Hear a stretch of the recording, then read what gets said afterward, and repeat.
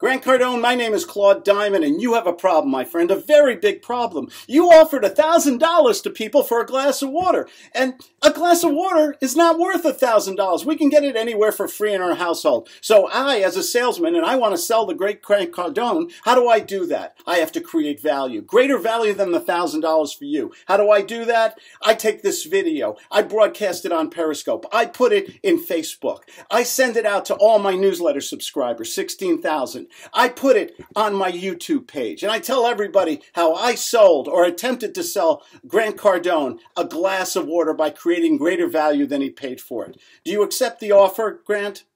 I'd like to sell you today a glass of water with greater value than anyone else. Thank you.